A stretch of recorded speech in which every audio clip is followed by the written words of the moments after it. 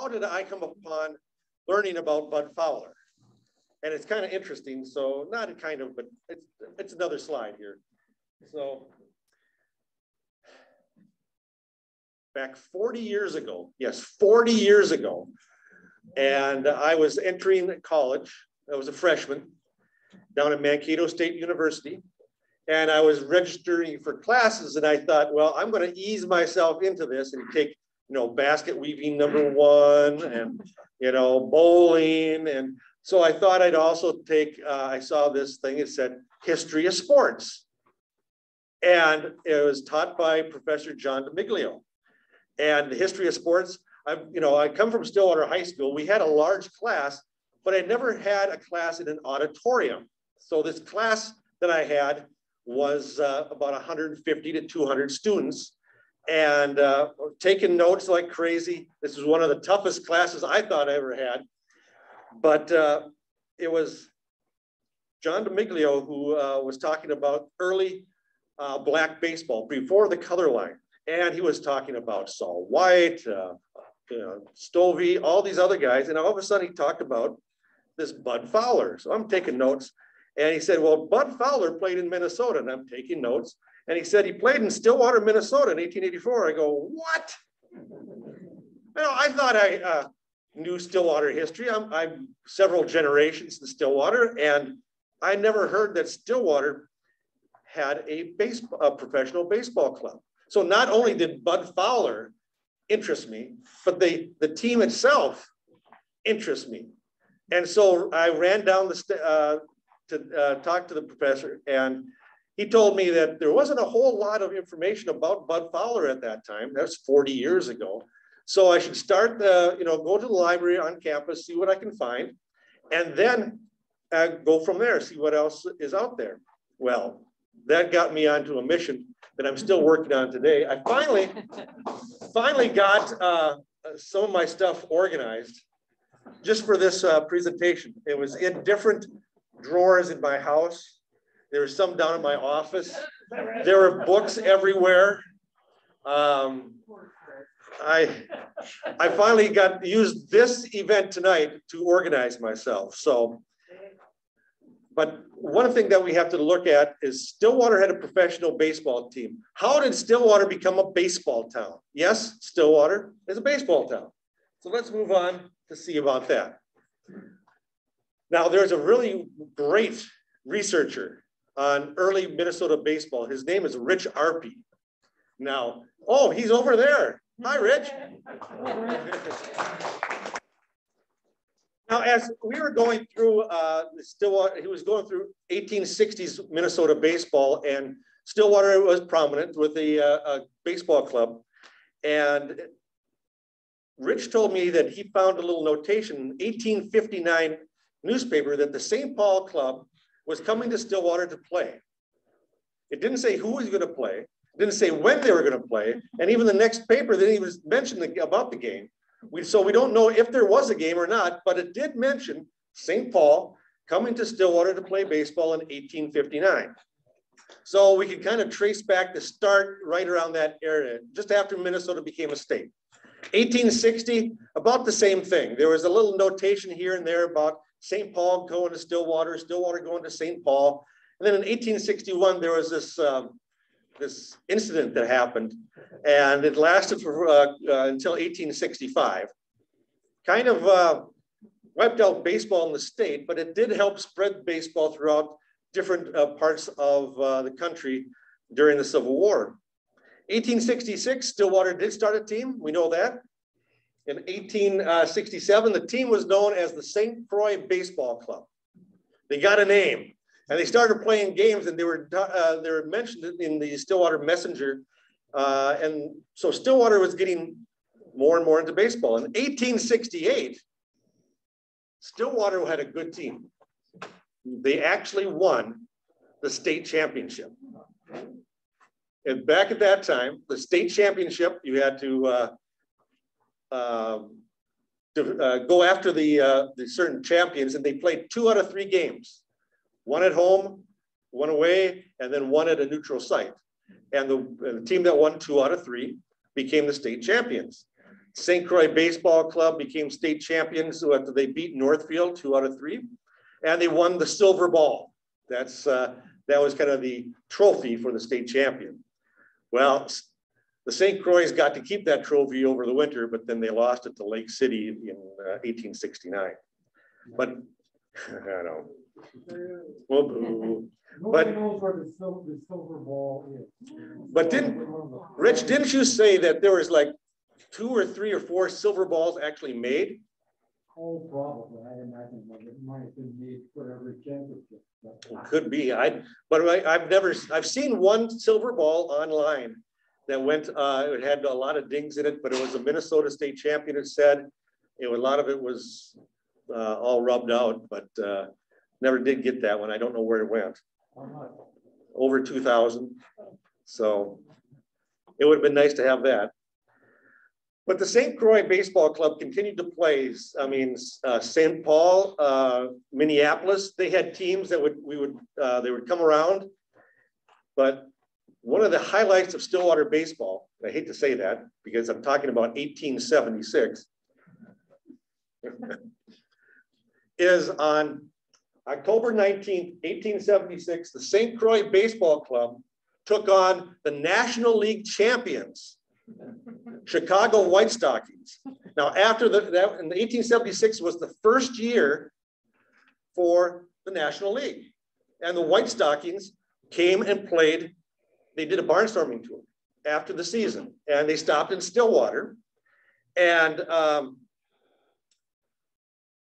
they also stopped in St. Paul, Minneapolis. On the St. Croix, they had some of their best players. Well, whatever. W.E. Easton, William Easton, known as Willie Easton. Easton, by the way, at this time, 1876, he was still working for his father, who was the editor and owner of the Stillwater Gazette. Fred Pennington, Thomas Birmingham, McCusick, and there was another attorney that was on the team named Charles Gregory. On the board of directors of the St. Croix in 1876 was Fayette Marsh, Sam Keeley, W.E. Easton was on the board, and one of the directors also was a man named Joel May, and you'll hear these names later on. Well, how do you think the game went between the Chicago champions and the St. Croix Baseball Club? Well, you know, it went just about as you thought. The St. Croix were defeated 18-3. But it certainly opened the door for more excitement about the sport later on. And during the season, and as I mentioned, they played teams from, the St. Croix played teams from Winona, St. Paul, Minneapolis. And the Minneapolis Blue Stockings in 1876, they had a player that would come and play. His name was Joe Visner. Again, a name that you'll hear down the road. So 1876, even though they were beaten, it made a lot of excitement throughout the community. Raleigh. The White Sox, I assume, were professional. Yes. No, the St. Croix was all amateur. And on the St. Croix, I mean, on the National League, that team, you probably heard the names Cap Anson.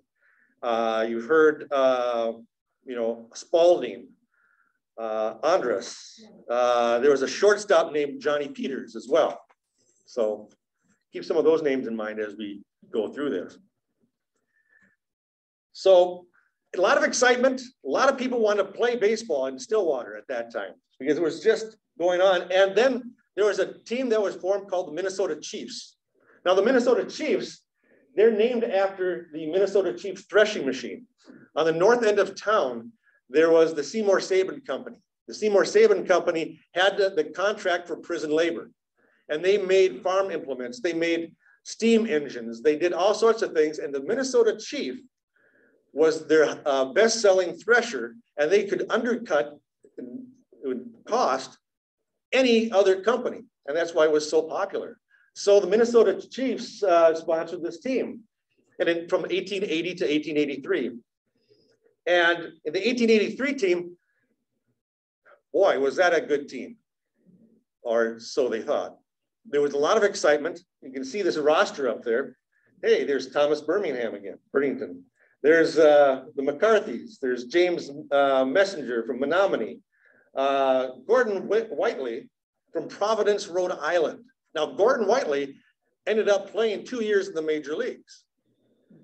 Carr and Javine from Chicago, they played together in after 1883 in Chicago, and then they played together again in Buffalo in 1886.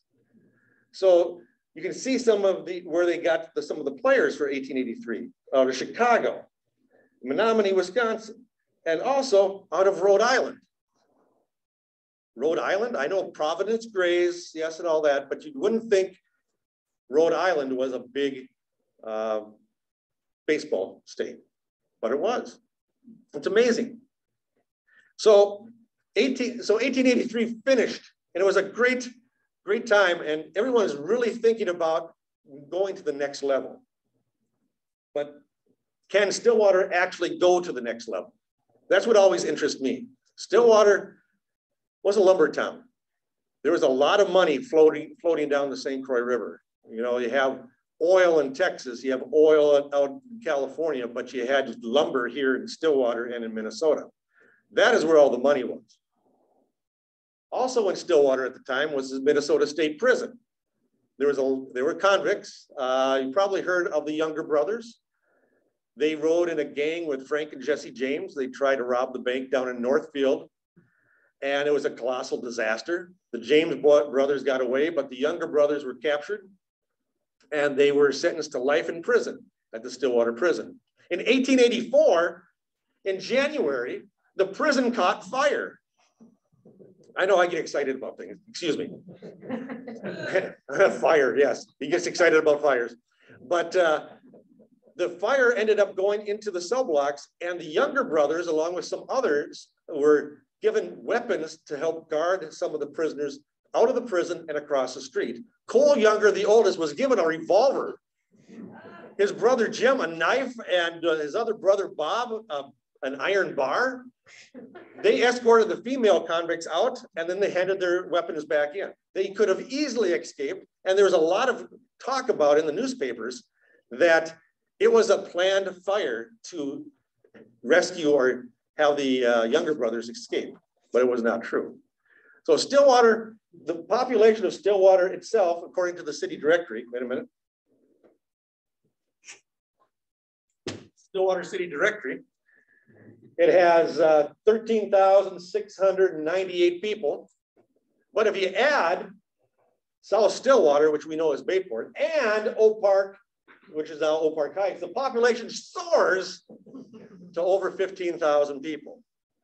Well, they thought, with all this money, with all these people, let's do this. Let's get into a professional baseball team. We can do this. Can they? So getting into the Northwestern League, how does an idea of an amateur team get into a professional league? Well, first you've got to start with an association or a company. You've got to have this, the Stillwater Baseball Association. And that's what they did. And I found the actual pages at the Secretary of State's office that shows all the people who have signed it, how much stock they're going to produce, that type of thing. So they were serious. On October 10th, at the Sawyer House, which is a large hotel in Stillwater where the Lowell Inn is right now, they organized a stock company, and this meeting of people came, and it was decided to have Charles Gregory to be appointed to preside over the meeting. Others at the meeting were Seward Richardson, Willie Easton, Dudley Hershey, and of course another McCusick. The Stillwater Baseball Association was formed at $10,000 in stock. The Sporting Life newspaper, which I'll talk about, sometimes good, sometimes bad, but the Sporting Life newspaper, a national sporting newspaper, mentioned that meeting in October of 1883 and noted that it called Stillwater, quote, a plucky little town for raising $10,300 towards supporting a new club in just 3 hours That's pretty good for back at that time. And I could go into all the meetings in which Gregory and the directors of this new baseball association, they went to Chicago. They pleaded their case back and forth because the Northwestern League was a set league from 1883, but they expanded from 1883 when they had 6 teams to 1884 when they had 12 teams. And one of those new teams was Stillwater, Minnesota. So Stillwater got in. Yeah. Stillwater, however, was the smallest city in population of all 12 clubs. Milwaukee, by the way, was the largest. And if you want to see where all of the teams came from, here are the Northwestern League cities of 1884. Stillwater, St. Paul, and Minneapolis out of Minnesota. We have Peoria and Quincy in Illinois, Terre Haute and Fort Wayne in Indiana, Grand Rapids, Muskegon, and Saginaw Bay City out of Michigan, and Milwaukee in Wisconsin. Thankfully, we only had one Wisconsin team. Right. Excuse me. Before I have not got to Fowler yet because we need to get this foundation on how the team got to be and who runs this team. So the directors are Charles Perry Gregory. He was an attorney.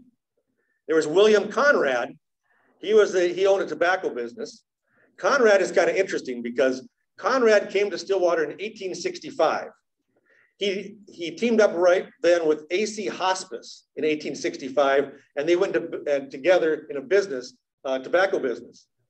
Why I say it's interesting is because AC Hospice was a member of the 1st Minnesota Company B during the Civil War, and Conrad was with a Virginia regiment, and he was a Confederate. But I guess the partnership made, and they did pretty well. There was George Brown, who was the county treasurer at the time. There was Dudley Hersey and Seward Richardson. However, George Brown did resign, and Frank Joy was put in his place. So by January 30th, the directors, led by Gregory, had started contacting baseball players to fill the field for that day. In January 30th, they had secured Edgar Chapman, C.D. Gibbs, James McKendrick, Yarnell, Harry Yarnell, John J. Horan, Frank M. Jones, and John W. Fowler. Now, how did Gregory get the names of these players? It's kind of unusual. I'm not exactly sure, but he got the name of Fowler. And I'm pretty sure at that point he knew Fowler was black. But he signed them, and he didn't talk to the rest of the board of directors. In the Stillwater Messenger, in March 22nd, it says that, quote, Mr. Fowler's recommendations are of the best. And though there was at first considerable objection to employing him on the part of prominent members of the club, all objection has disappeared, and he will be respected in proportion to his skill as a player. Now that was published in the newspaper. Do you really think all objections disappeared? Not sure about that. But those are the baseball directors. Those are the ones who are in charge of the team. Now let's see the people that those directors put in charge of the team on the field, the club managers. Now the club managers, these would lead the players on the field. And as you can tell, over the course of the season, there were 4 different managers. Joel May, we heard about Joel May as a director of the St. Croix Baseball Club. And Joel May, his resume was that he was enthusiastic about baseball. Well, look at his record was 0-6, and then he hightailed it out of there. After May, there was a man named Joseph Miller. He was, quote unquote, an old-time man who was living in White Bear at the time. He had played 2 years prior to the National League, National Association. And he played for Washington, Chicago, and a town in Iowa called Keokuk, which will also come back. After Miller left, Fred Gunkel came in. Now Fred, he played one game for Cleveland in 1879, and he was the umpire in the Northwestern League in 1884 until he was fired. I found a couple games that were challenged because Gunkel just didn't know what he was doing. So he left and then ended up as Stillwater's manager. So maybe not a good thing. Hey, he's got Yeah, 7-7, not bad. And then the final one, who I think was probably the best player, was Johnny Peters. We heard about Johnny Peters before, right? He played for the Chicago White Stockings when they came to Stillwater in 1876. So now Johnny Peters is back managing the Stillwater club. And he had 11 years in the major leagues with the Chicago White Stockings. He also played for Providence, Buffalo, and Pittsburgh.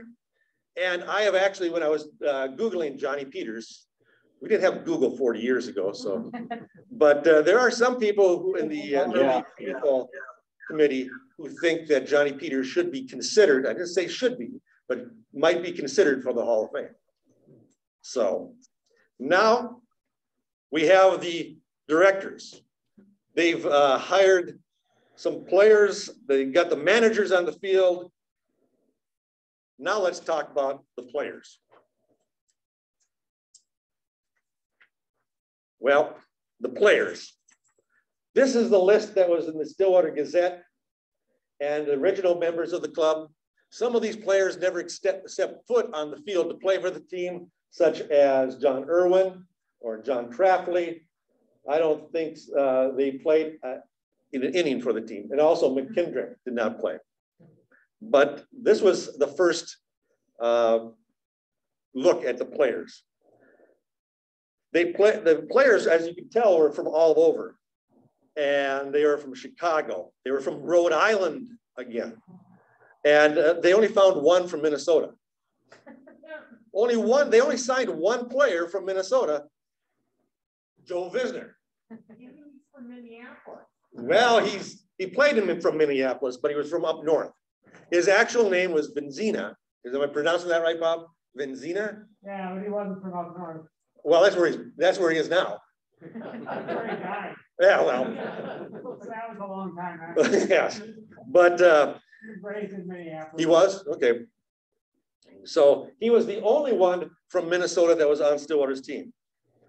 Now the Daily Sun newspaper, Stillwater had quite a few newspapers, and we'll get into that little discussion later. But the Stillwater Daily Sun noted that the salaries for the Stillwater club seemed to average as low as any in the league. And the average was about $1,000 per man. And it was also noted that John J. Horan received a salary of $1,200 and a $200 bonus. The Stillwater Gazette, when introducing the players, noted it's either play or take a walk. The starting members of the club would change over and over again. It would be only Fowler, Visner, and another player you don't see on the list here, but John Pickett, who would play the entire season for Stillwater. So we have all that, and now let's talk about Bud Fowler. Fowler was born up in Fort Plain, New York in 1858. He was born as John W. Jackson Jr. You can see that the dark area here is an 1860 census records from Cooperstown, because in 1860, by the time he was 2, the family had moved to Cooperstown, New York. Does anyone know what else is in Cooperstown, New York?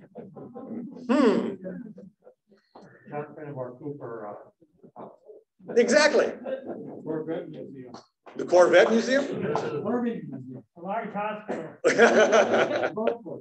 I like the golf course. The source of the Susquehanna River. Susquehanna? Yeah. It was a beautiful lake. Yeah, it's in a block of the Hall of Fame. The lake is called Oneida. What is that? Otsego. Otsego. So now that everybody knows about Cooperstown, you got to go and visit. Now, as he started playing baseball, he took the name Fowler. I'm not exactly sure. I haven't found out why. And his nickname Bud was given to him because he would actually Sorry. He'd be calling people Bud all the time, and so that nickname kind of came back to him. So he became known as Bud Fowler. According to what I've read at the Baseball Hall of Fame, that he became the first professional black baseball player when he pitched for Chelsea, Massachusetts in April of 1878. And also supposedly on April 24th, 1878, he pitched an exhibition game victory over the Boston League Club. And in May, he pitched 3 games for the Live Oaks in Lynn, Massachusetts. That is where he got his start. That is what is known as him becoming the first professional black baseball player in history. Now, I didn't say major league black baseball player. I said professional. So I want to make sure we cleared that up. Now, for the next few years, he'd play wherever he could, but he finally landed at the Stillwater Club. And when he played for the Stillwater Club, it gave him national exposure like he's never had before. I'm adjusting the legs for the people on Zoom, so Oh. Wake up. So, where am I? Okay. Next slide. I gotta look at some of this stuff. Fowler came in middle of March to Stillwater in 1884. He obviously had to have a place to stay. So there was a boarding house in Stillwater that was called Live and Let Live.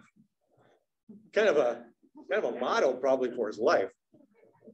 As you see, he's in the Stillwater City Directory of 1884. You want to take a look, it's right here. And the boarding house was owned by a man named William Humphreys. Now, Humphreys was also black. So I think a lot of the discussion with the directors said, and eased the mind of everybody was because there was a boarding house in Stillwater owned by a black family, so Fowler could live there. Fowler would also later on be introduced to a man named Sam Hadley. Sam Hadley was a barber, a black barber in town, and Fowler was also trained as a barber. His father was a barber, so Fowler would work at Sam Hadley's barbershop on occasion when he wasn't playing. Now, the team is all ready. The team has come. It's April. They're getting ready to go. And so the 1884 season begins. The Northwestern League, as I mentioned, had 12 teams. At that time, the Stillwater, what was I going to say? There's going to be 110 games for the season, 55 away, 55 at home. Stillwater had a problem though.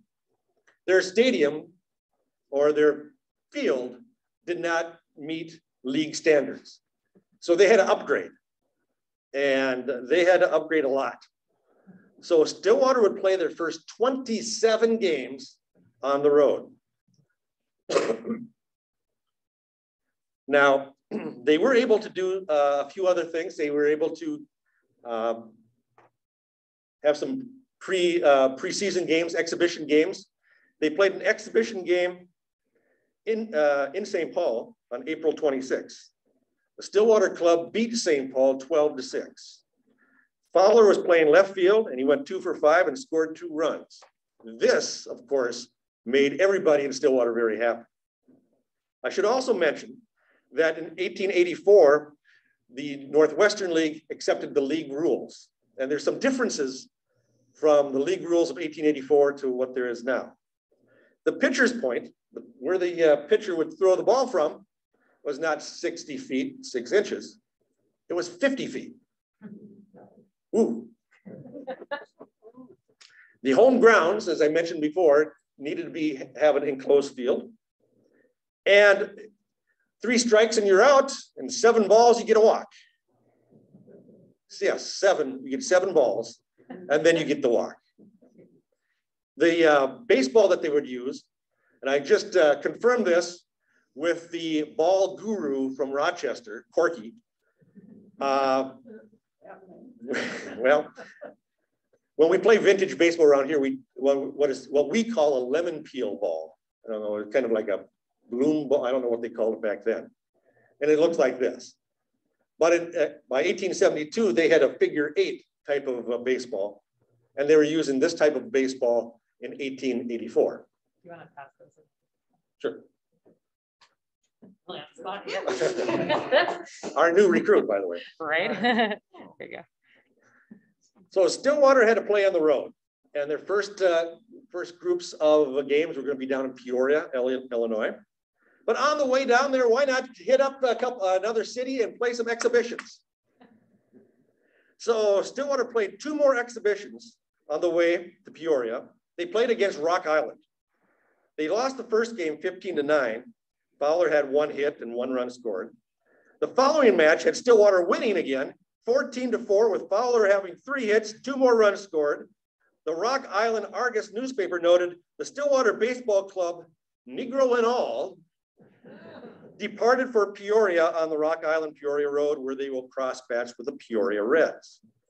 Now there was some good hype. Stillwater was, you know, they didn't know what Stillwater was going to be. I mean, Stillwater came in really late, had to pick up the leftovers of these players, but people still thought Stillwater wasn't going to be very good. But the Grand Rapids Times in late April noted that, quote, the Stillwater Club is laying about as dormant as a sun-basking alligator. They may astonish the natives, though, when they wake up. So there was at least somebody out there thinking that, hey, Stillwater might be pretty good. So off they go. They start the season, 27 games on the road with Bud Fowler and all these other players. Remember, players coming and going. So all I have to say for my next talk is the streak. And I don't mean someone running across the field naked. And when I talk about the streak, it's not very good. So they started their season in Peoria. They played their first game and Stillwater loses 15-0. But Fowler didn't play in that game for some reason. Stillwater had 17 errors. The pitcher was Harry Yarnell. The second game, Stillwater lost again, 8-12. Fowler this time played center field and catcher, and he went 2 for 5, scored a run, and he hit a triple. The Peoria transcript said Fowler, a gentleman of color, who did good work, he is one of the best players on the club. Stillwater lost the 3rd game in a row, 1-0. And the lone run scoring on a dropped fly ball in the 1st inning. Well, all right, so they lost 3 games. Okay, they can come back from that, can't they? Come on. Well, they went on to play Quincy, and they lost 3 more. And they lost one of the games was 16-0. The battery in that match was a new pitcher that they had signed called, his name was M.J. Bradley, pitching, and Fowler was catching. At that game, Fowler was also spiked in the foot. Yeah. The next set of games was in Milwaukee. Again, losing all 3 of them. Fowler was right back in the lineup after being spiked, though. But the Daily Globe noted that Fowler, the colored second baseman of the Stillwaters, was an object of great interest. And his fine fielding and swift running elicited many favorable comments. He injured his finger badly in a plucky attempt to stop a grounder from Griffin's bat in the 9th inning, but he'll be able to play on Monday. The second game, Bradley pitched again and lost 14-4. After that, he was released. The last game with Milwaukee's, Stillwater lost 15-7. So now what do we got? 3, 6, 9 losses in a row. Starting to sound like the Baltimore Orioles back in the 80s. They were these. The first manager is already left. Oh yeah, the first manager already. 0-6. He was 0-6. So now we're on to the next one, who is still repeating the same mistakes, I guess. Well, we're going to go to Stillwater's going to go to Bay City, Michigan now. This is going to be where we're going to get back on track, right? Well, the first game, our hopes were dashed. Lost 21-9. Stillwater committing 16 errors. The second game saw Fowler pitching for the first time. The Stillwater Gazette noted that Fowler, the colored general player for the Stillwater club, kept the boys guessing up until the 6th inning while pitching at Bay City. The Bay City team won 4-0. And the final game, Stillwater lost again, 12-1. This is becoming a very, very, very bad streak. And as you can imagine, Stillwater is in the basement of the Northwestern League. They are the worst team in the North. Of the 12 teams, they are number 12. Imagine that. I can't imagine that. Well, now we're going to go. Stillwater's going to go to Saginaw, Michigan next. And Stillwater, in that first game against Saginaw, they were making a comeback. They were losing 6-2, 6-3, but in the final inning, they scored one more run and they lost 6-5. The next game they lost, yes, 9-6. And the final match of the series, Stillwater again lost 8-2. Now, 12 in a row, 15 in a row. This is getting kind of silly. So now they're off to Fort Wayne. The first match was just like the previous 15. Here we go again. Stillwater lost 12-6. The Fort Wayne Gazette noted, the Stillwaters work together harmoniously, play ball to win, and why they stand at the bottom of the league race is one of the mysteries of ball playing. A number of their defeats have been by the closest scores possible and more attributed to bad luck than bad playing. 16 losses in a row. I know. I don't know, but 16 losses in a row. Fowler played 13 of the 16 games. He had 51 at bats. He scored 5 runs, had 10 hits, but he batted only 196. So that wasn't all that good. So why is Fowler? Why do we think Fowler's so good? Well, just that wait. Might have been high for the team. No? It probably was. Because they scored so few runs. 16 in a row. That was enough. Finally, Stillwater gets its first win at Fort Wayne. Fowler was pitching again. The Fort Wayne Daily Journal noted Fowler, the colored player, being in the box. His delivery is speedy, and the fact that Fort Wayne only got 7 hits off him shows it was effective. Fowler would also receive a $10 bonus and a new suit of clothes for his pitching the team to their first win. Now, I should mention this earlier, but Rich, throw me a ball. Yeah, close enough.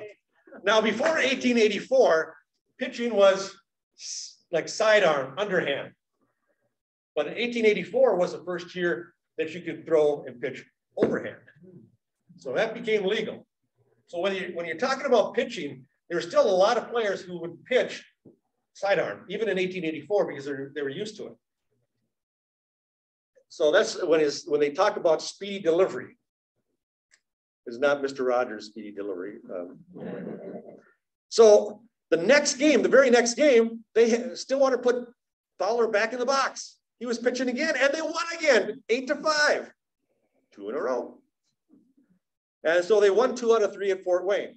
Now they move on to, and they travel to Terre Haute, Indiana for 3 more games. Fowler again pitching the 3rd straight game. And again, he won 11-8. So, hey, we got to come back here. The next game, Fowler played second base, going 2 for 5 with a double, and Stillwater winning again, 11-3. That's 4 in a row, people. But I know it's tough. It's tough. Take your shoes off. Well, maybe not. Fowler pitched again, and the next game, his 4th out of 5 games, and he won again. So Stillwater he won 5-4 against Terre Haute. So Stillwater has a 5-game winning streak in which Fowler pitched and won 4 of the 5. Just think of that. The Stillwater Daily Sun noted, Stillwater won games Thursday and Friday from Terre Haute boys. If the Stillwaters could only stay and play Terre Haute for a month, how happy we would be. So the 5-game winning streak had Fowler batting, had 20 at-bats, 5 runs, 8 hits, a 400 average. Fowler's coming, he's getting his groove back. So we finally got our first win. And with all of that, with winning 4 out of 5 games, he was getting noticed. Fowler was getting noticed. So here's a Grand Rapids Eagle advertisement for the upcoming games. At the bottom it says, "See Fowler, the great colored pitcher." And the Stillwater Daily Sun called Fowler a great, the colored bonanza. The Quincy Whig said the playing of Fowler, the colored pitcher of the Stillwaters, was one of the features of yesterday's game. After capturing 2 long flies in left field, he was placed in the box and at the commencement of the 7th and did some excellent pitching. His base throwing was also quick and accurate. He is one of the most handy men on the visiting 9. And Muskegon Daily Chronicle, Fowler, the phenomenal pitcher. He's a good one. But the one I liked the most was from the St. Paul Daily Globe. And the Daily Globe had a Stillwater news section. So there was actually a Daily Globe reporter in Stillwater reporting about all this. And after one of the games they played, it says Fowler, however, played right away from everybody else in both teams, making a total of 6 bases and 5 chances offered, and running the bases like greased lightning. He plays the ball as though he's really in love with the game. And though ebony-hued, is a prize of no small value. Jeez, you know, everybody's lavishing a lot of this praise onto Fowler, but this might be a good time for me to talk about how Fowler was targeted by the other players. In May, Fowler broke one of his bones. It says broke a bone of one of his toes and is will be unable to play for 4 weeks. Fowler, the lightning-colored catcher for the Stillwaters, had his foot spiked by a base runner at home plate, breaking the bone of his big toe. The surgeon says it will be several days before he can play again. But Fowler asserts positively that he will be behind the bat again on Saturday, which he was. And again, what is it? The last half of the 10th inning, Fowler, the color man, was struck by a pitched ball. He was unconscious for some time. It was feared that one of his ribs were broken, but the Stillwater manager informs us that he'll be able to play again next week. Fowler, the colored player of Stillwater team, was a tough man. He had 2 ribs broken last week at Muskegon, but only laid him by for 2 or 3 games. And Monday he pitched here against Minneapolis. So he was getting thrown at. He was getting spiked. They were trying to do that. Now, I know this is disproven, but Fowler put wooden planks on his shins. He kind of helped invent shin guards. Yeah. Because he was getting spiked so much. And then I was, what else was he considered? Oh, there is some online, of course you can't believe everything you read, or that he also helped to invent the feet first slide. So, but he was targeted. Don't get any, just because he's talked about gloriously in the newspapers, he was targeted. But now Stillwater is finally coming home. But they still had a few more games to play on the road. Stillwater continued their long road trip in Muskegon. The first game had Fowler pitching again. Okay, so now he's pitching 5 out of 6 games. But this time he lost 6-3. The next game, Fowler started the game, but started pitching for the game, but was replaced by another player named James McHugh. And the club lost in 10 innings, 8-6. And the last game, the Stillwater club lost again, 8-7. Was this going to be another streak going the wrong way? Off to Grand Rapids to play one of the top teams in the league. This time a player that they had signed, his name was Bert Whistle, pitched and lost 11-3 Grand Rapids. And then probably the most surprising game of the entire season, Stillwater beat Grand Rapids 3-1 in the second game.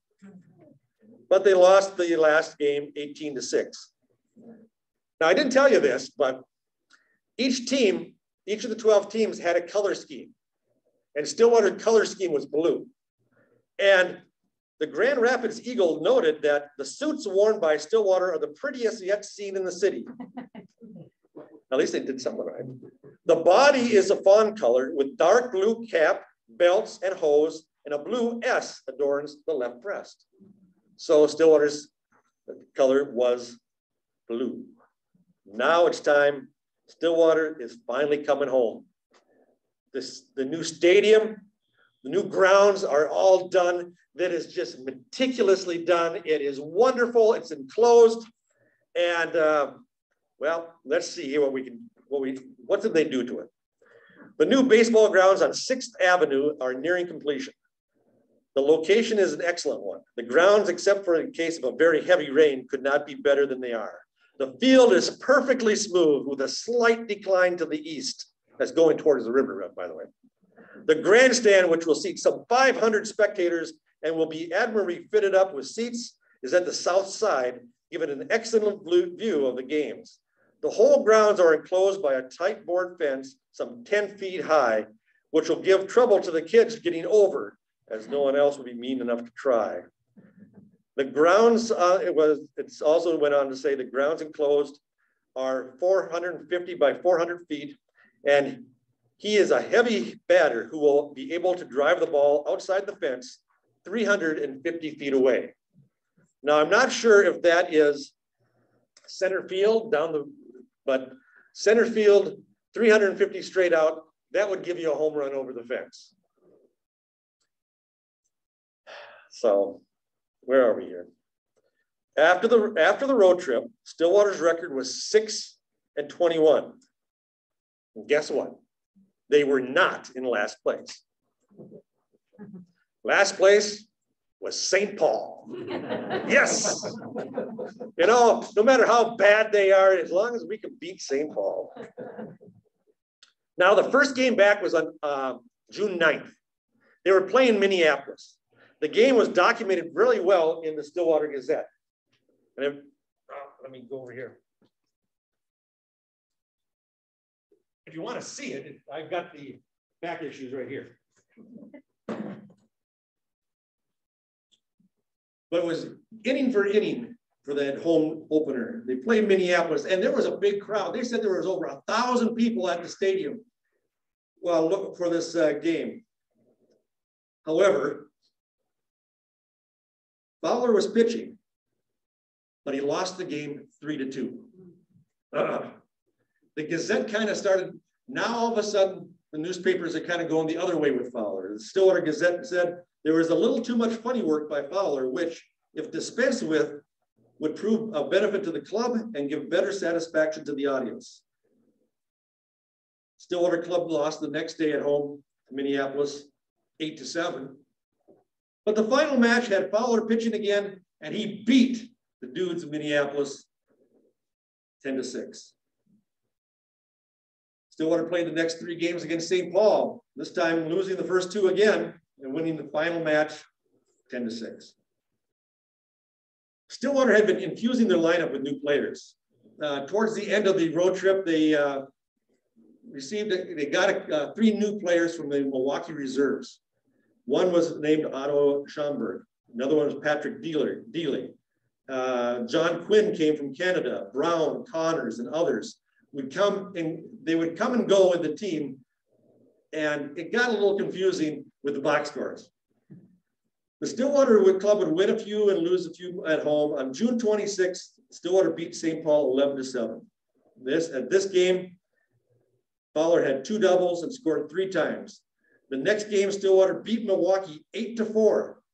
The Milwaukee Sentinel said, "Defeated by the Stillwaters," was sadly murmured by the baseball enthusiasts last evening.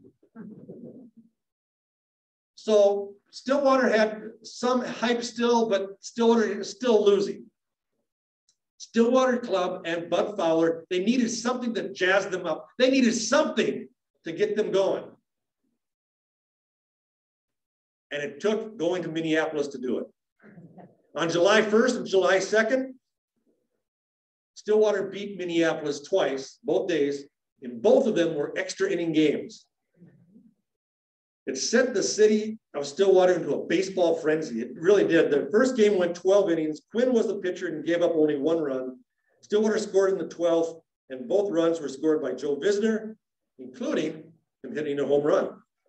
The second game took 14 innings to decide, with Stillwater winning 8-7. It had James McHugh pitching, Fowler played in this game and he went 3 for 6 with 2 doubles and 2 runs scored. And it was excitement, but they didn't realize it. Do you remember when the Minnesota Twins won the pennant on the road and they came back and all of a sudden they came back to the Metrodome and it was full of the fans cheering them on? Well, obviously Stillwater was happy. The team was happy that they won, but according to the Sporting Life, 2 successive victories over Minneapolis, one a 12-inning and the other a 14-inning game, set the citizens of Stillwater wild, and a procession with music and escorted to the hotel, which was the Sawyer House, where a banquet was spread. In both these games, Johnny Peters, the new captain and shortstop, played a great game and accepted all 24 chances at second base. Now that was excitement. It was really exciting.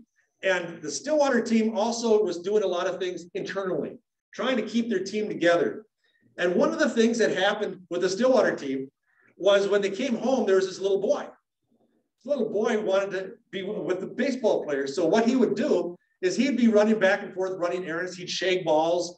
He would do all of these things. And he was just a little boy, and he was 12 years old.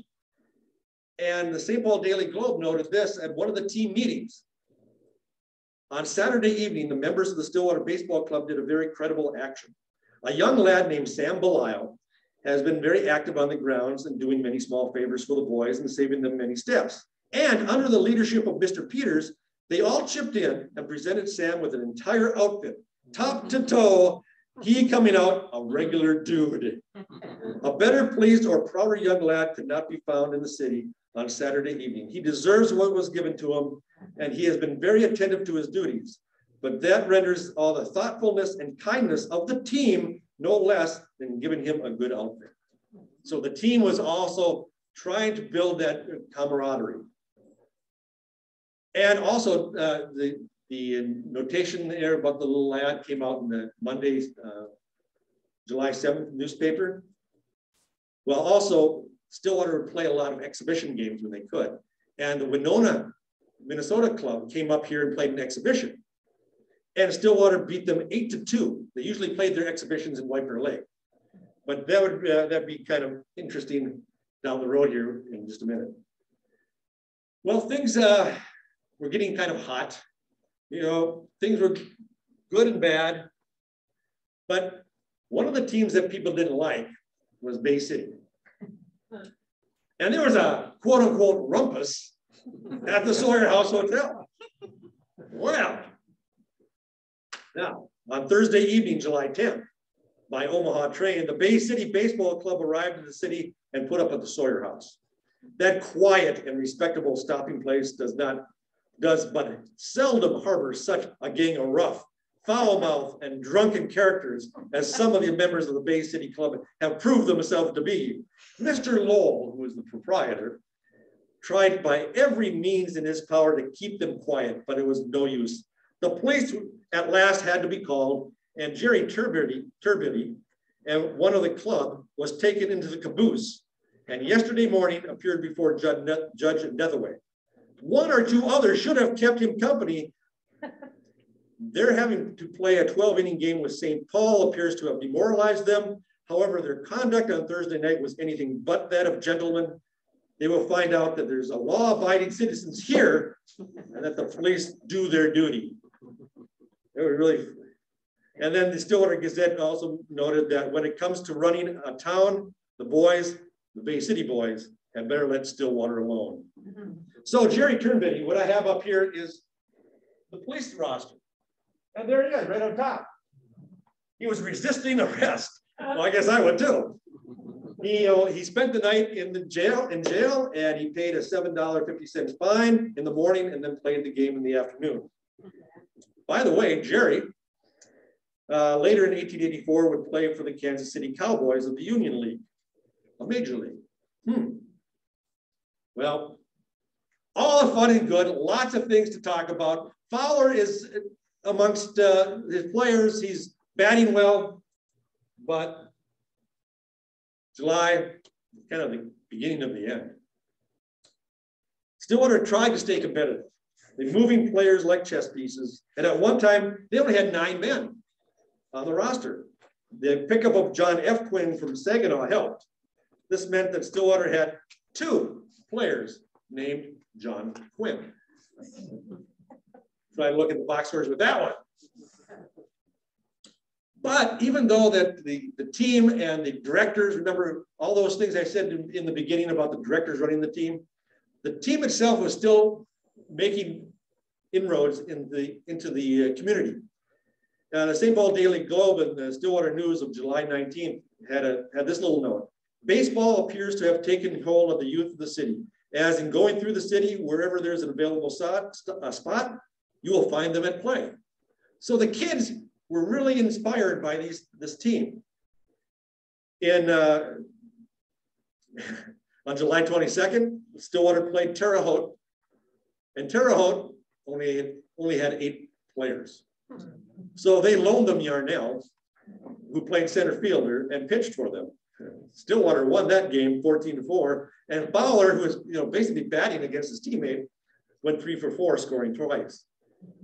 But July 25th, the dominoes started to fall. Bay City Club, those foul-mouthed people who started all this, the Bay City Baseball Club on July 25th folded. They disbanded. They were replaced from a club by a club from Evansville, Indiana. On July 26th, Bradley all of a sudden reappears. He was re-signed, and Fowler was to catch him but refused. He just did not want to catch Bradley for some reason. So Fowler was fined and suspended for 30 days. The club behind Bradley defeated Grand Rapids that day 11-6. The following game, Bradley pitched again and lost 10-0 to Grand Rapids. In that game, however, J.F. Quinn, who was recently signed from the Saginaws, and he had pitched for Stillwater. He had a pitching record of 5-1 for Stillwater. So as I mentioned before, they would pitch like this. Don't worry, I'm not going to throw. They pitch like this and put a lot of pressure on his arm. And in that game, in the first inning, they heard a loud snap, and then Quinn, agonizing, falls to the ground. He broke his arm while pitching, and then Bradley took over for him and lost 10-0. Right after that game, Bradley was released again. And the next game, Fowler plays again. His 30-day suspension, it was only 2 days.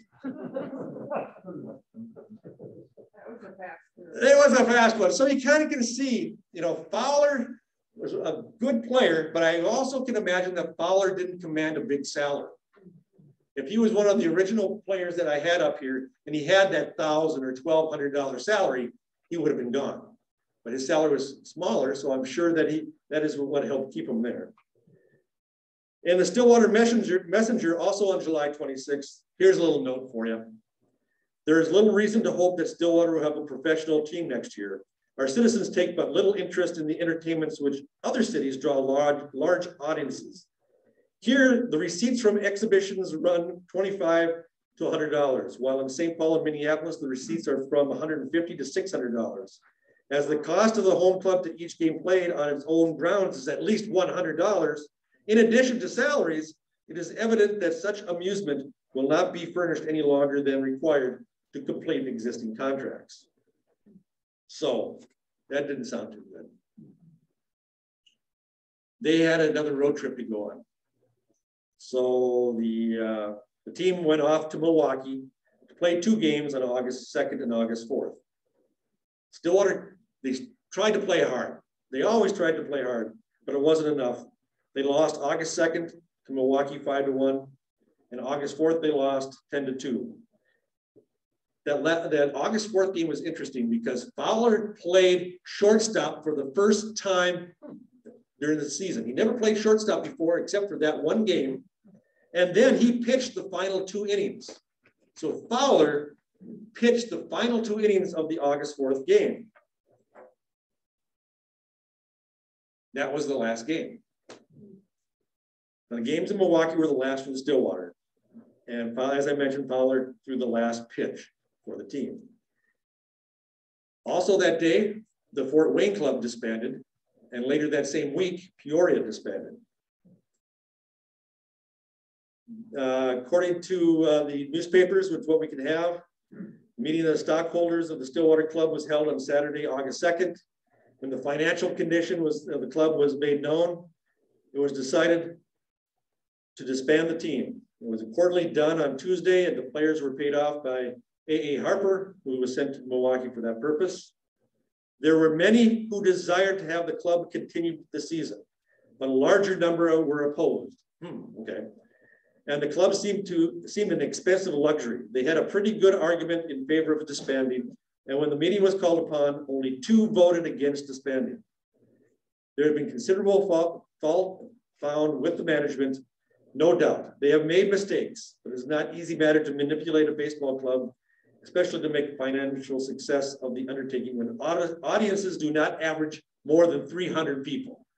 Okay, so now we get a picture of how many people were actually coming to the games, less than 300.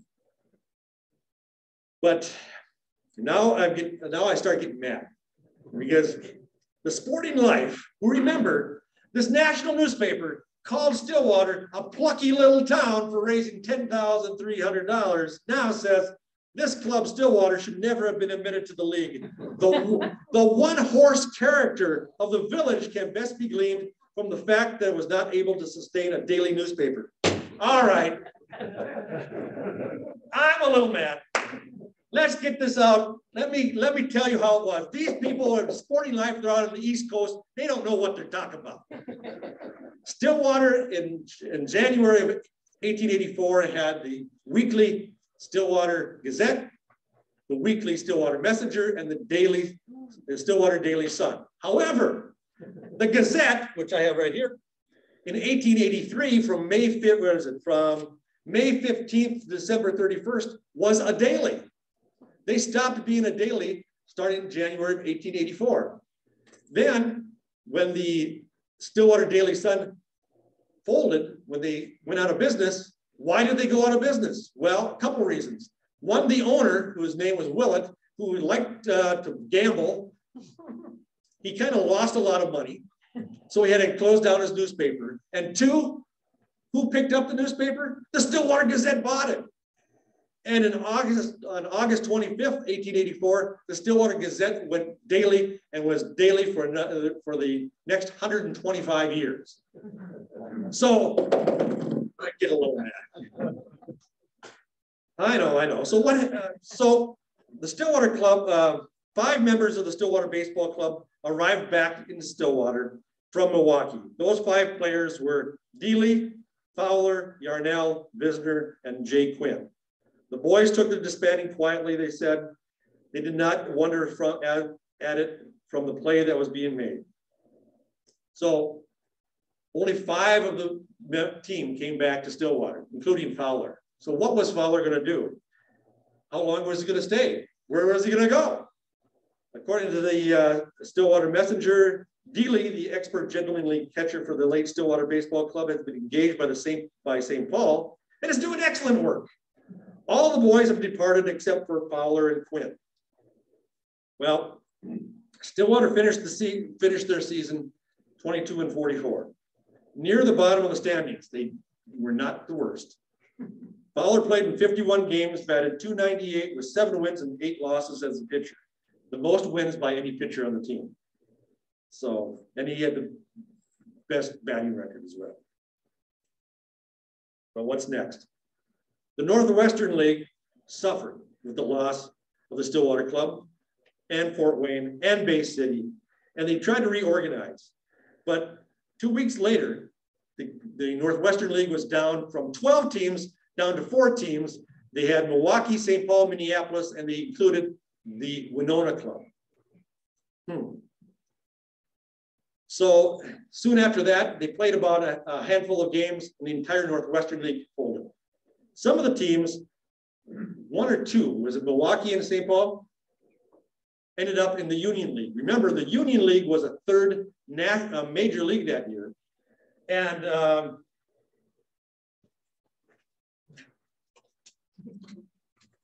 if you want to know more about the St. Paul's and the Union League, there's a nice article written by Stu Thornley. Still have that, by the way. So the players scattered, most found other careers. The manager, according to the Stillwater Gazette of August 20th, the managers for the Keokuk Club had written for Fowler and Visner to play the rest of the season down in Keokuk, Iowa. When Joe Miller played for Keokuk. Not that I say that Joe Miller had anything to do with it. More than likely, Johnny Peters had more to do with it. But Peters didn't come back to Stillwater after Milwaukee. So Fowler ended up leaving Stillwater, going down to Keokuk, where he played in 1885. How good was the Stillwater team? All these players that played for the Stillwater team at one time or another had major league experience, either before or after going. Edward Brown, Joseph Connor, Fred Corey, Peter Freeze, Frank Graves, Pat Dealey, Fred Gunkel. Remember, Gunkel played one game in Cleveland, which is one more than I've ever done. Frank Jones actually left the team in mid-season and played for Detroit. Johnny Peters had 11 years experience. John Pickett, 3 years. Otto Schomburg, 3 years. Joseph Visner. Look at, he played for Baltimore, Brooklyn, Pittsburgh, Washington, and St. Louis. Stillwater had a lot of good players. And in my opinion, and I know it's maybe my love for Stillwater and this team, but I think if it could have hung on for another week, maybe 2, they might have found themselves in the Union League as well.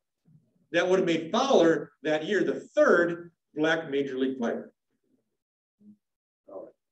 Yes, I know, I have high hopes. Fowler's career after Stillwater. Fowler was a baseball nomad.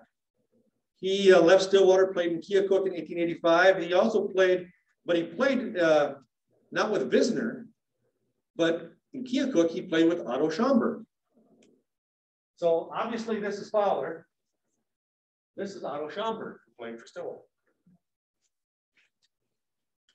But when Keokuk folded, he moved on to play in Pueblo, Colorado later that year. In 1886, he played in Topeka, Kansas. 1887, he played in Binghamton, New York. He batted .350. He also played in Santa Fe, New Mexico, Greenville, Galesburg, Illinois, Terre Haute, Indiana, Findlay, Ohio, Lincoln, Nebraska, Kearney, Nebraska, Adrian, Michigan, Lansing, Michigan. But if you look at some of those teams that he played for later on, he played for a lot of Michigan teams. But in 1884, he played in a lot of Michigan towns, 4 of them. And he actually played for Terre Haute when he played against Terre Haute from Stillwater. So again, 1884 was Fowler's coming out. He was he got his national vision. People saw him for the first time. But after the color line started dropping, and it dropped, and it dropped, and Fowler stayed on and played on white teams as long as he could. But he knew it was coming, so he organized a lot of black barnstorming baseball teams. He organized the Cuban Giants, Smokey City Giants, All-American Black Tourists, Kansas City Stars, but he's most well known for organizing the Page Fence Giants out in Adrian, Michigan.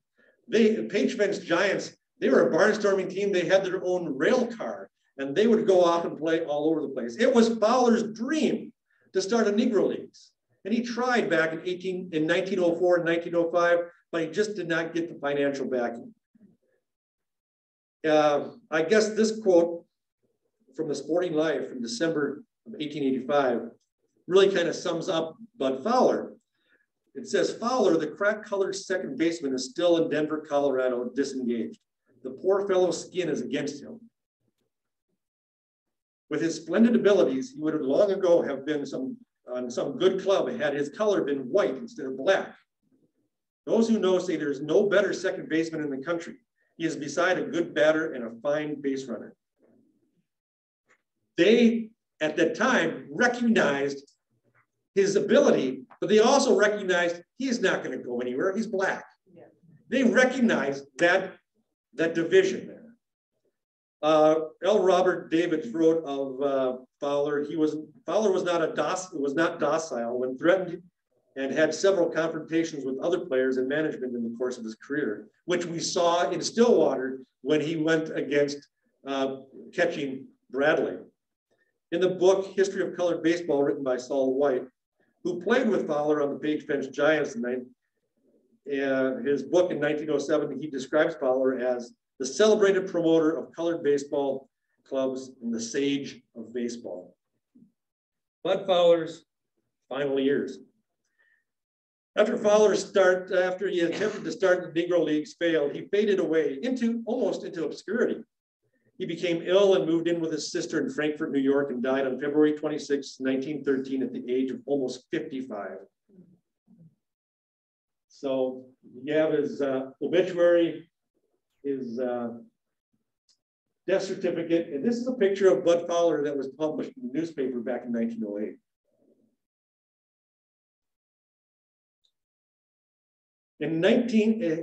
Fowler was buried in a pauper's grave, unmarked. In July 1987, the Society of American Baseball Researchers, SABR, placed a headstone at the unmarked grave of Bud Fowler in Oakview Cemetery in Frankfort, New York. Yes, that is me. You're here? Yeah. So, one of the things I want to do, and my wife is, I'm sure, scared to hear this, but Mr. Thornley has been to every Hall of Fame player's gravesite. And I would like to go to every gravesite of the Stillwater team. So I got one. By the way, I got a route that when we go out there, we're going to go past a couple. So. Oh, by the way.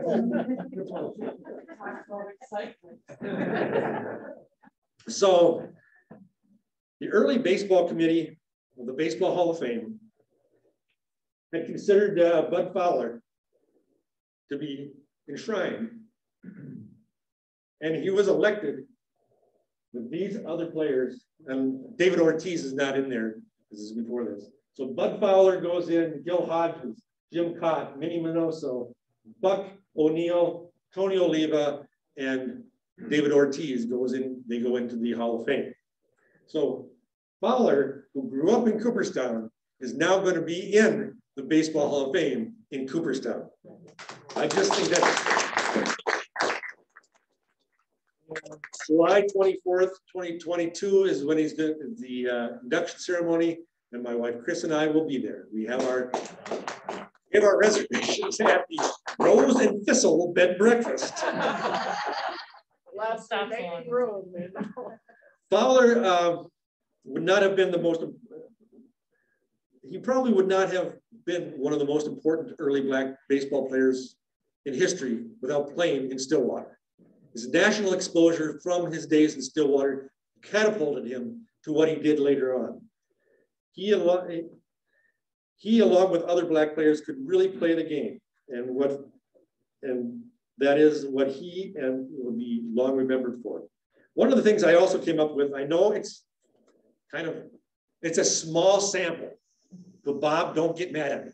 It's a small sample, but how good was Fowler? How good would he be against major league pitching? If he got to go into the major leagues at that time, how good would he be? Well, I got a small, like I said, there was a pitcher named John Clarkson who pitched for Saginaw.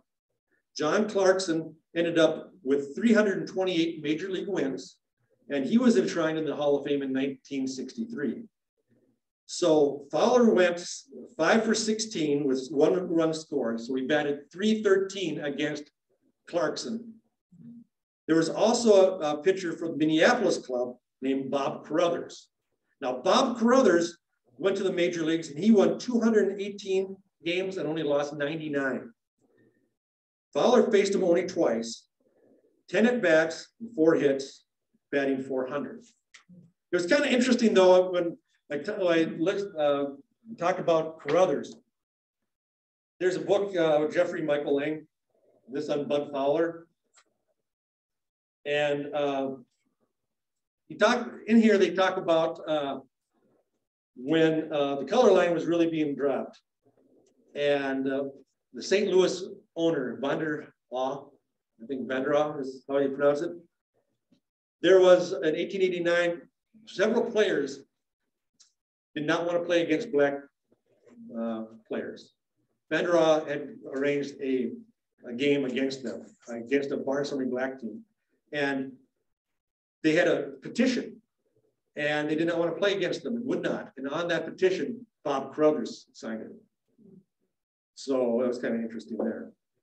Now, I have gone on forever, more than I wanted to, but this is the team that really pushed me into the history field.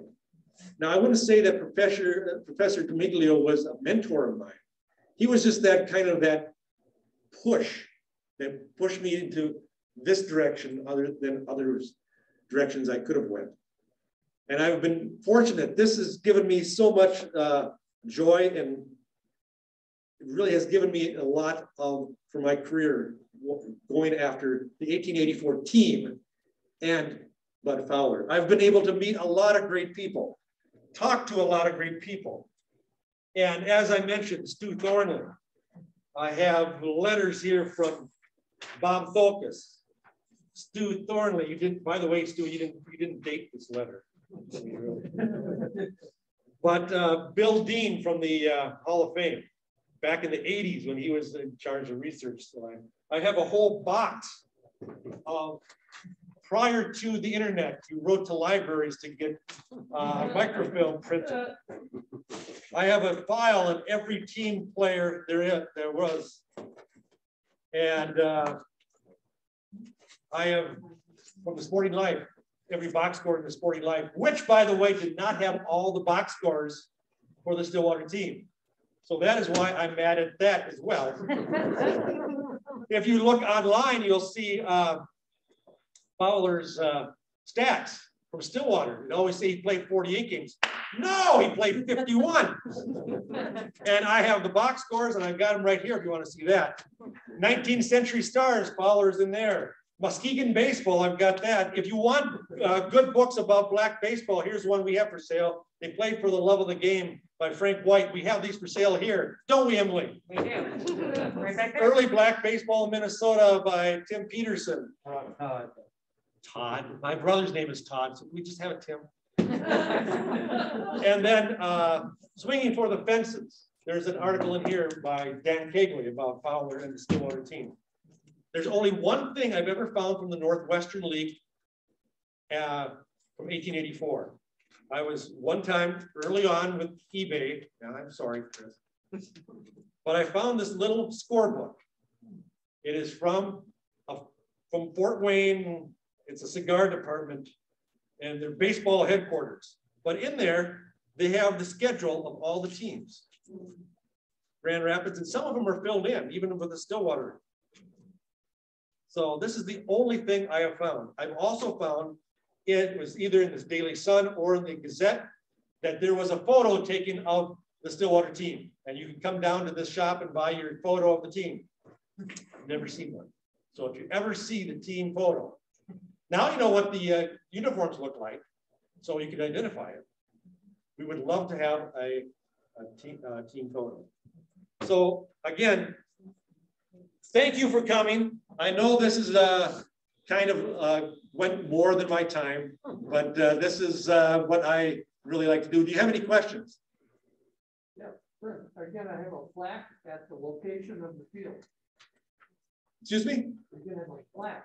Okay. Location of the field. I think we should. Right now, where the baseball stadium is, I don't think it's configured the same way it was back in 1884, but they're still playing baseball on that, and it's owned by the Stillwater School District. So I've been talking with the superintendent, and their offices are directly across the street from us, Melinda. And Melinda says she wants to do it, but she has to check it. Now, of course, they came back as who's going to pay for it, who's going to maintain it, who's going to be liable for it. I go, oh my God, people. So I have talked to the mayor, Ted Kozlowski, I don't know. Yeah, whatever his name is. It's Mayor Ted.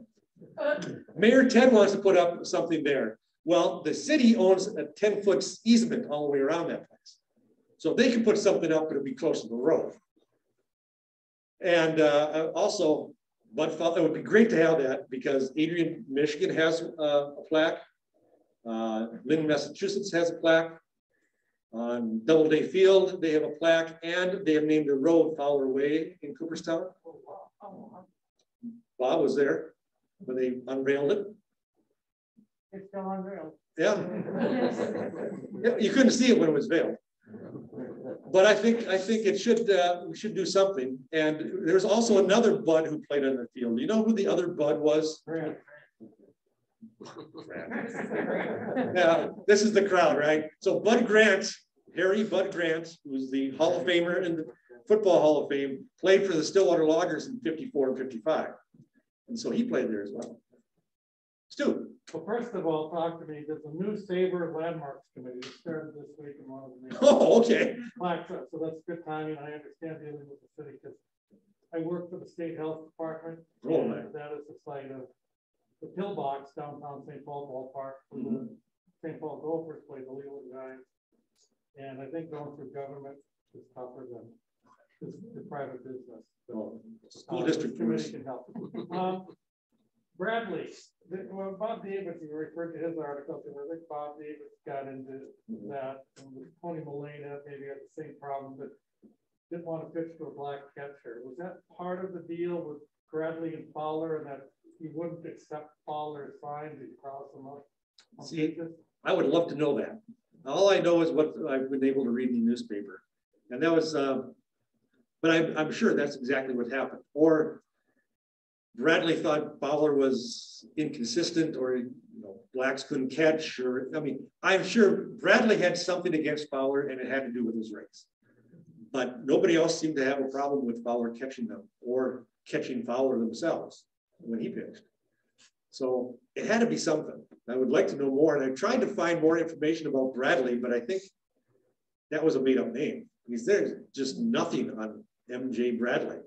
After he shows up in box scores with Winona, he played with Winona, but he doesn't show up anywhere else.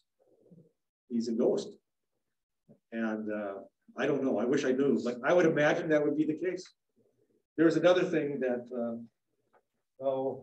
again, I have all these books out here and I'm sorry about that. But a lot of the people who write the books and they talk about Stillwater for Bud Fowler, they just cruise over Stillwater, and they don't really get deep down. Like when you did your article, you went into Stillwater. You didn't just fly over it. And in this book, talks about this. Jeffrey talks about that same incident. Said he was like,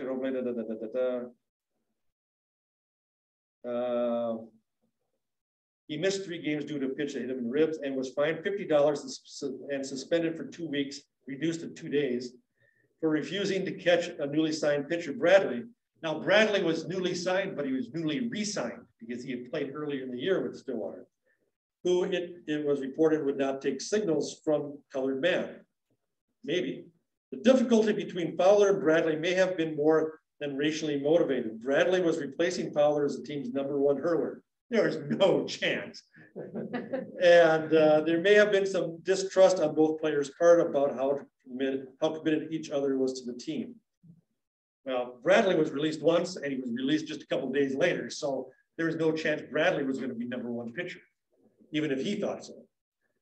But this guy did not know that Bradley was part of the team earlier on, and Fowler had actually caught him in an earlier game. So. Brent, the picture of Keokuk, Fowler looks like a fairly small man. Do you have a height and weight for him? Oh, it's online. He was about 5'8", I think, about 100 and nothing, 135, 140 pounds. Because he did a lot of base stealing, and unfortunately for the 1884 season, the official records were put in a warehouse, and the warehouse burned down.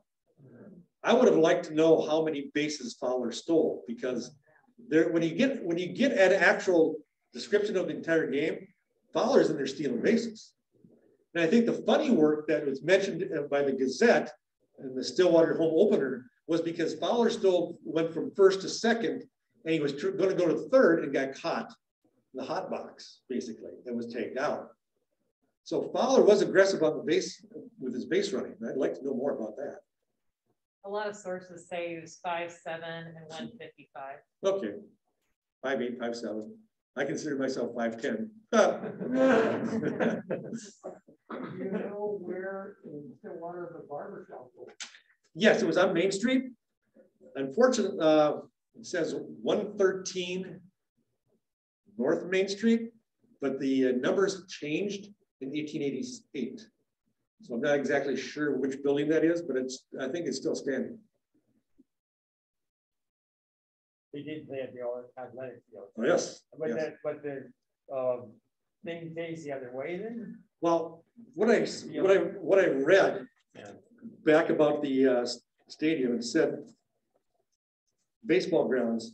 This is what gets me kind of confused. It seats some 500. The whole grounds are.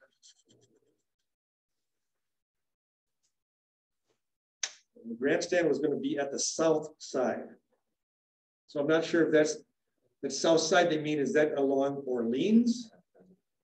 Or where is that exactly? It doesn't make, but I've been doing more research on the stadium itself, and I got I was Google on the St. Paul Daily Globe site from Chronicling America, and I emailed Bob because I came up with they had the stadium, and so in 1885 they were trying to play ball in it, and they came up with the Young Ladies Baseball Club, the world champion women's baseball team, and it is just a hoot and a half because the Globe talks about the whole game. He said the stands were full. There was 1,200 people, 12 to 1,300 people there. So you knew that baseball park could hold that many people. So, and of the ladies they described, there were 2 to 3 cute girls, 3 to 4 homely ones, and 2 or 3 that you wouldn't want to see at night. This was in 1885. They were describing the women in the newspaper. So I appreciate everyone coming tonight, and I know I have missed a lot of things. There's going to be part 2, 3, and 4, but I also want to thank the Minnesota Twins while I have a chance, because they gave us some money to do our little black and baseball exhibit that's around the corner here, and the Twins have been very helpful, and they also, Clyde Debner loaned us a couple of jerseys. One is a St. Paul colored Gophers jersey that one of the Twins wore during a black thing down in Kansas City. And another one was a number 42 that they wear on April 15th, or someday in April to that everybody in the major leagues wears number 42 for Jackie Robinson. So, well, thank you very much. I don't want to keep you any longer. Take some Cracker Jacks and water, which was donated to us by It's Just Water, and we have. They play for the love of the game for sale, and all of that fun stuff. Harold Williams. I saw that. Mr. Holback. Thanks for taking care of my ball.